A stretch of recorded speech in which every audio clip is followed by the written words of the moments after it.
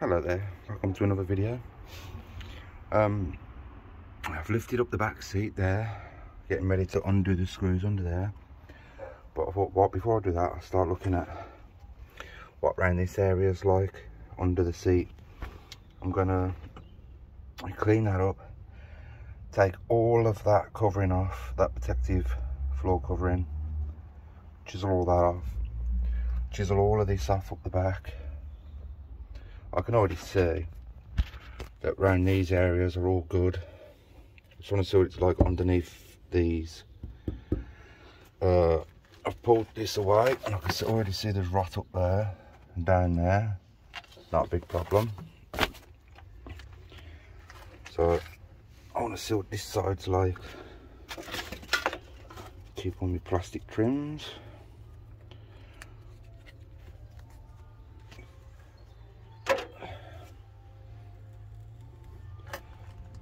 I mean, hopefully that side is clean and strong.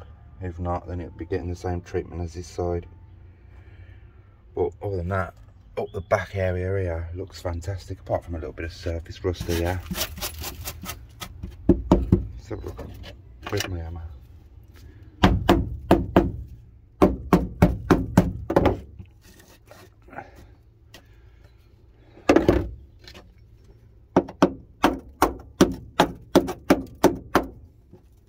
Feels a little bit thin. Yeah, that's alright. We'll have a closer look when I've cleaned this bit off. So I've also got to take these out. This will be removed. I've just lifted it up out the way for now. These door cards are going to be taken off. As one of my subscribers reminded me, I don't grinding marks and stuff going all over them door, especially when I know these are worn. These will be coming off and being redone, but other than that, the rest of it is good on the back doors. So I'll be back with you when I've started peeling some of that off, and we'll have a look together. Back shortly. It's just started raining. Right, chiseled all that off. This whole floor is solid. Just needs this bit cleaning up. Now my only problem is in the chassis roll there's loads of rust that's fell through. I'm hoping that I can get my air compressor and blow it all in there so it comes flowing out of this end. If not, I'm gonna have to cut a section out of there and clean it all out. Hopefully the compressor will work, so it'd be a shame to cut any of this up. I've just got to do these bits up here now. But the back here is looking fantastic. Apart from where my leg, I mean, I shouldn't be able to have my feet through the floor, should I? So I've got to take them bits off. Can anyone tell me if these are seatbelt anchors? Because there's a bolt, there's where you can put a bolt. It looks like a seatbelt bracket goes in there and a bolt goes through it. Maybe the seatbelt comes up the side here, like for when it was meant to have seatbelts. So there's one there and there's one there. So it's making me think. All the metal for the seat is good. For the back piece of the seat. The seat itself is probably a bit rotten inside there. I don't know what to do about them yet.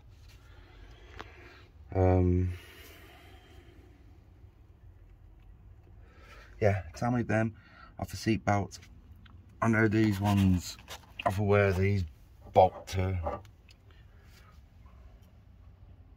but I'm wondering about in there. Yeah, bolts there for that. All in there is good, all up there is good. I think it's just the top that's rotten out. Yeah, so tell me if that's for seatbelt brackets for the clips. Because I want to put seatbelts in the back of this. So if that's not that, I've got to find a way of doing it. Because obviously I've got kids. I mean, the kids probably won't come in here, but it's nice to have that option anyway, isn't it? So that's just surface rust. Most of this is just surface rust. Just got to finish taking this off. The reason I'm using this to take this off because it chips off in big pieces and doesn't leave no residue. Whereas if I heated it up and scraped it, it's going to leave residue on the metal. And when I come to clean all this up, it's metal. I don't want no residue stuck on there. I want to be able to just sand the metal down to be primered, because I'm going to order a tub of epoxy primer, that really good expensive stuff, and this whole floor will be done in that before it gets any other sort of paint on it, because in here is not going to be blue. There's no point. It's carpeted and paint ain't exactly cheap, and as I want a tub for the whole car, I mean if it was any left I'd probably do it, but I don't see the point in having the metal blue when it's carpeted anyway, as long as it's secure and safe from rusting. So yeah, I'm going to get back to doing these and I'll be back with you shortly. Hey, it's actually looking really good. I'm really happy with this. Got my beanie on because it started raining a bit. Yeah, look.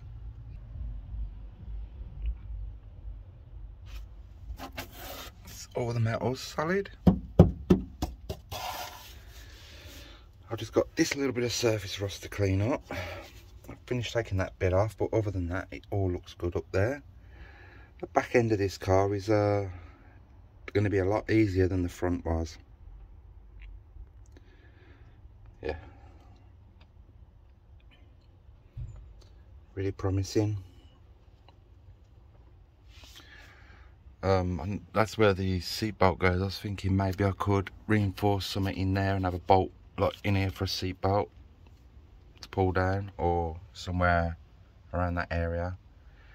So I'm just thinking of ideas while I'm working in here. I'm just thinking of ideas. So yeah, I'm going to carry on doing this and I'll be back with you shortly. Right, that's what we're left with. All that needs the good cleaning. There's no right. I may have to cut some of this out to get inside that chassis leg, because it's basically similar to the situation of what this was, and I need access to it. So I'm going to cut a section out, clean it all, brush treat it, get that other chassis rail in, and then repair that bit. Because there's no point in me cleaning that one up and not cleaning that one up. Even if I blew an air compressor down in there, it'll just blow all the stuff out, but it's going to leave it all crusty, isn't it, still? So I want access in there so I can get to it and protect it. But other than that, the rest of this is solid. That's just surface rust. Clean all that up, brush treat it. So his back section is in a heck of a lot more better condition than I assumed. And I was right about this when I said all this was solid. It is all solid. It's all rock hard. That bit's going anyway because it's crusty. So that's going. I mean, it'll probably clean up, but there's no point. So that's going. And then all the back here will have all the work done. So yeah, I'm happy with that. Started peeling it all off there. So this bit's all good. Again, just a bit of surface rust there.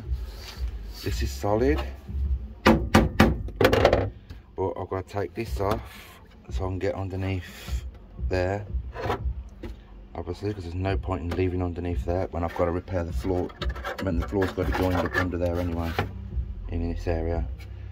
So, and it's not exactly doing anything at the minute, and obviously I've got to replicate this bit, and it needs a repair. Some of my rubbish, it needs a repair all along the side of there's no point in repairing that until I've got that floor pan in, until there's a floor in.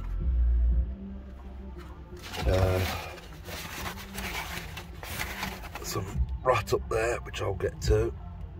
Obviously I'm not at that point yet. There's rot in there, same on the other side, but again, no point in me getting to that just yet, because that's part of the whirl arch.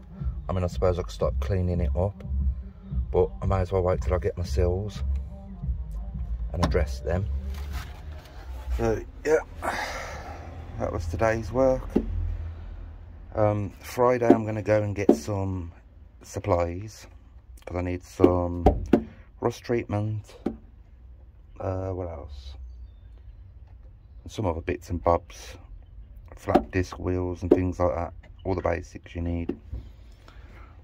Clean all of this up.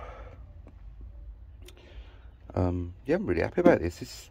I mean, compared to the rest of the flipping car, this is solid. Even that's nice and clean. Shame about the boot. The boot is all nicely painted still, but I've got to unpick the spot welds for that rear chassis, haven't I? So unfortunately some of that paint's going to have to be grinded off so I can get to the spot welds. But never mind. Maybe I can cut a piece of it out and take it to the J-Wells paints and get a colour match. So that'll come in handy. Because obviously the boot is the cleanest. I think I'd find it really hard to get anything off this car on the outside to match the colour. So that boot section would be the best. As someone pointed out to me, one of my subscribers said I should use some of the boot to get the colour match, because obviously it's not faded or nothing, it'd be the proper colour. So yeah, that's today's job. I will be back out here on hopefully Friday and get some more video content for you of whatever I'm going to do in here. So thank you for watching, and I'll see you again soon. Bye bye.